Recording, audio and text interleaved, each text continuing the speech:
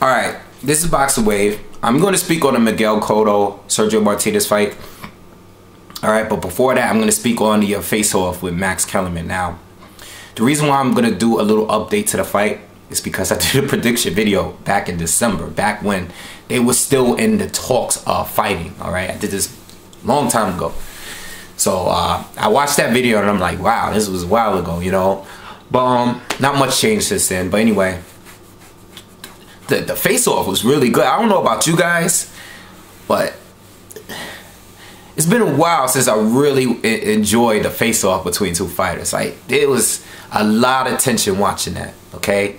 They talked all about this business stuff, and it's like, you could go either way with it because Miguel Cotto has matured in the sport as a businessman and, you know, just as a fighter, but as a businessman. You know, he's been in the ring, he's been in the pay-per-view, he's been in there with the best, the biggest fighters. Sergio Martinez has proven himself, okay? He's been in there with really good fighters. He's definitely a Class A fighter, okay? I say Class A because I'm gonna get to that. He definitely is a Class A fighter, okay?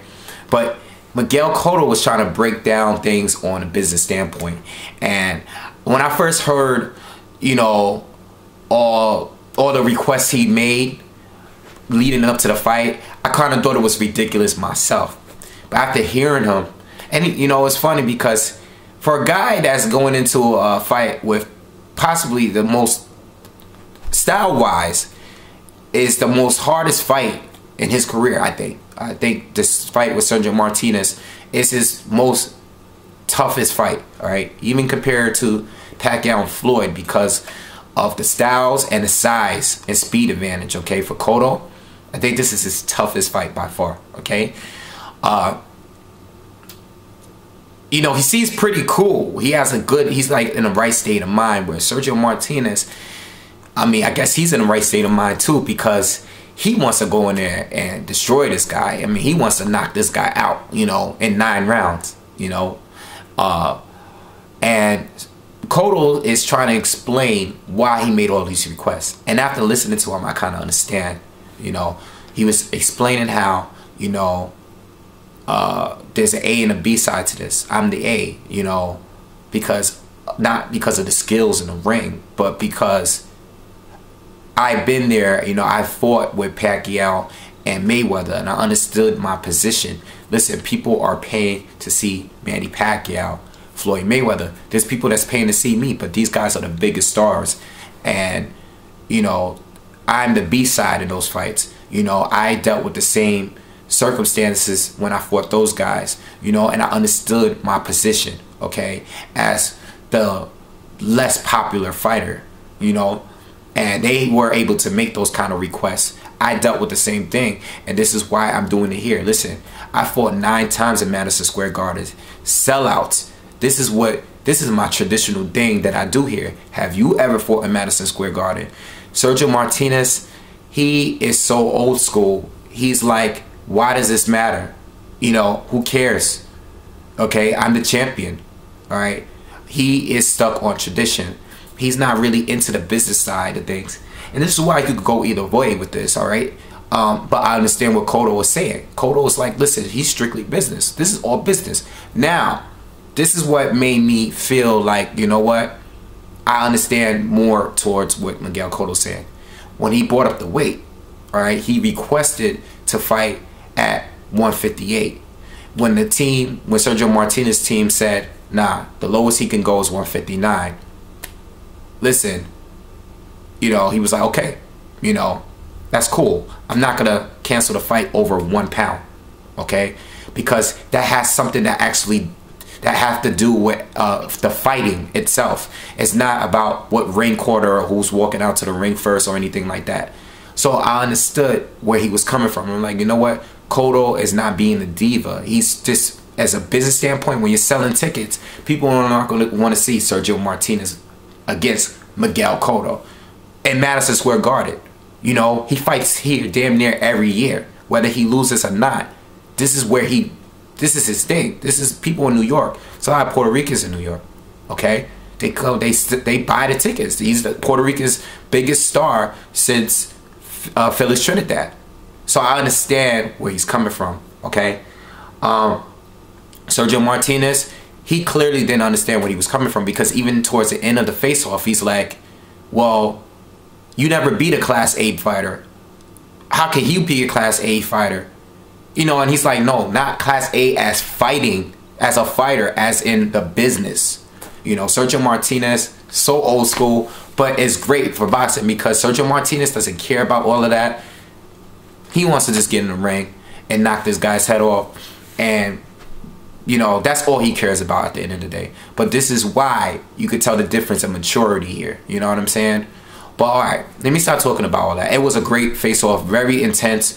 I thought they did well, a great job overall. You know, I think Max Kellerman didn't get too much into himself. Sometimes he kind of gets a little bit too much, like he did with the Tiffany Bradley, Manny Pacquiao face-off, where he's telling too much of his opinion on who won the first fight. I didn't like that face-off, okay? I like this one because these guys were directly talking to each other, answering each other's questions. You know, but Miguel Cotto was very respectful, shake his hand, everything. It was good. Oh, okay, so the fight itself, you know, I seen my first video, and you know, I feel the same way. I think Sergio Martinez is gonna win this fight. Now, if you don't know, you ain't watched my channel, Miguel Cotto is my favorite fighter. Like, I want Miguel Cotto to find a way to win this fight so bad. You know, that's my personal feelings. But as far as the matchup, Sergio Martinez has all of the advantages, all of them. You know. And leading up to the fight, you know, when I talk about this fight outside of the camera and doing this, you know, a lot of people, the few people that think Miguel Cotto is going to win this fight, they're basing it solely off Sergio Martinez's last fight against Martin Murray, which was a fight that could have gone either way, okay? And they're basing it off his injury, okay, and his age.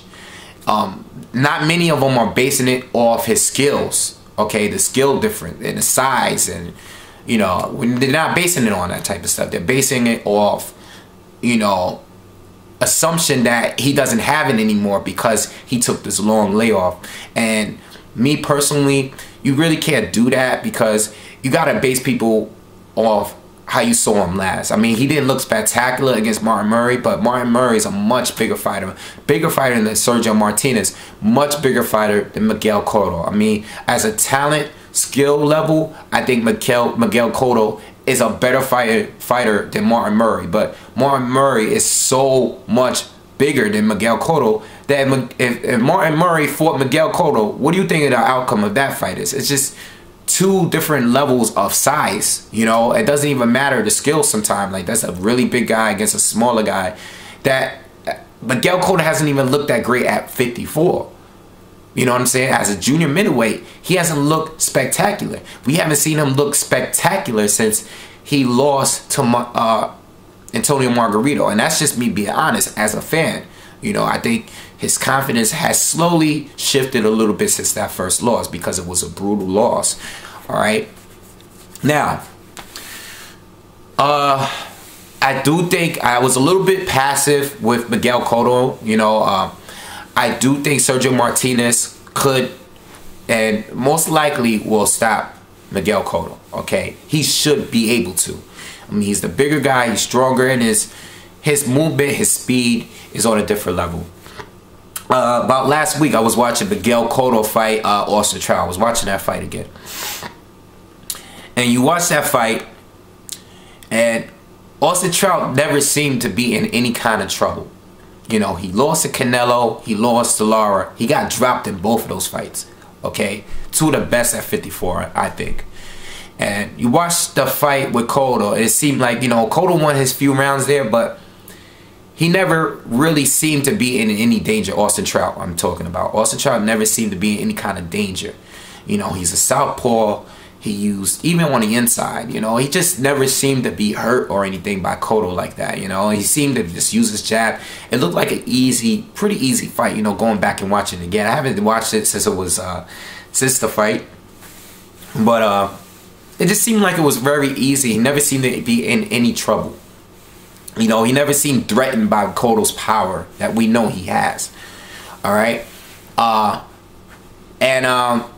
I watched that fight, and then I started watching a couple of Sergio Martinez fights, because what I was trying to do is I was trying to find a fight where Martinez has fought anyone that has a style that was similar to Cotto's, and he has. I already knew, but I started watching some of Sergio Martinez fights after that fight. All right, this was just last week. I already done a prediction video a long time ago, and I'm like, damn, Sergio Martinez is just on another level than Austin Trout. They both southpaws, but Sergio Martinez, you know, I mean, as far as the speed, you can probably give it to Austin Trout, maybe the slight edge, because he just looked like he had the faster jab. But outside of that, the skills, the movement, you know, it was just on a different level than Austin Trout. And Sergio Martinez is bigger than Austin Trout and just more talented. And it's like, man, you know, Trout didn't seem threatened, even though we seen that he could get knocked down. And he's gonna get in there with Sergio Martinez, like a guy that's a much better fighter.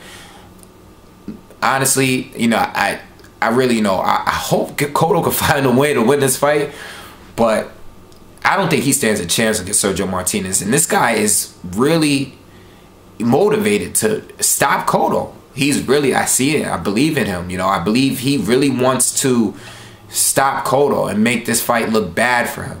You know, Sergio Martinez is that kind of fighter. You know, when he doesn't respect you and he feels like he hasn't gotten the respect that he's always hungry. For him being a champion for so long, he's still hungry. He's never lost it because he doesn't feel like he's getting the respect.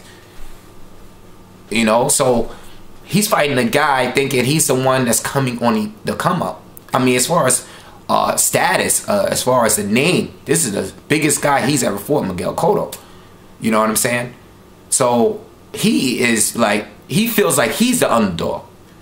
You know, I don't know, man. You know, my guess here is the only thing that's gonna help Cotto, and it's not his injuries, and it's not Sergio Martinez's, you know, his injuries or anything like that. You know, I never seen Sergio Martinez fight someone that's like a bull coming straight to him to attack the body. I'm interested to see that, you know, Sergio Martinez, and I said this in a prediction video, he's been knocked down. He gets flash knocked down a lot, okay? He's been knocked down in almost all of his recent fights, okay? Period. He gets knocked down. It is what it is. Just like Marquez, he gets knocked down. He gets back up, but he gets knocked down.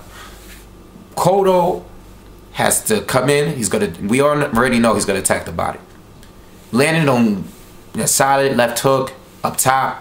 You know, when he's close, he can drop Sergio Martinez. And I said this in a prediction video. He can drop Sergio Martinez. Okay, can he stop him? No, not in my opinion.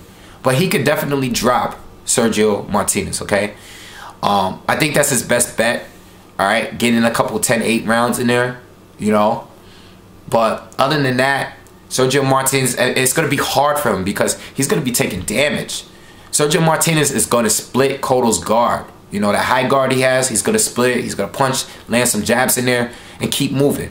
You know, he does that move. He keeps his arms down, throws a jab, he has a vicious uppercut. He's going to split Cotto's guard. He's going to bust Cotto's face. Cotto is going to have to take a lot of damage to get in close and land some body shots, you know. And I think it might be too much, you know. I don't know if it's going to be a 9th round stoppage, but I definitely see a stoppage there, all right? But I'm rooting for Cotto.